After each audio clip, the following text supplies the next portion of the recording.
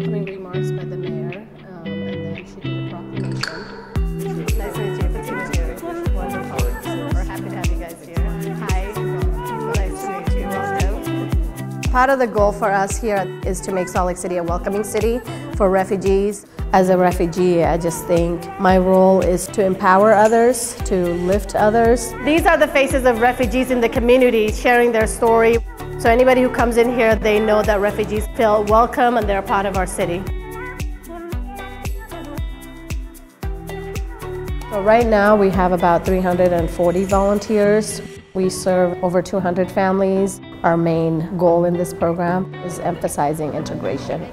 So you can learn from refugees, and refugees can also learn from you as well. I've known Fatima for at least 10 years. She's involved in almost every community organization. She's a lady with a big heart. Most of the refugees I know, including Fatima, are heroes, pure and simple. It makes me feel stronger, and it makes me want to continue to do this work because I see people growing up and taking these leadership opportunities and doing what they can to give back. I'm just guiding them. It's the right thing for me to do.